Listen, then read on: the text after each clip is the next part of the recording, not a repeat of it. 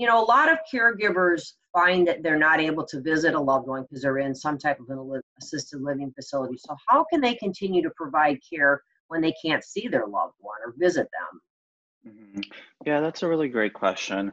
So, family members continue to be an important part of the care team, even though they're supporting their family members from afar. So, staying in touch with the staff at the facility is really important, asking them how their family members are doing, if they're noticing any changes in their sleeping patterns or in their behaviors, because those can be sign of anxiety or depression. Caregivers are also um, experts.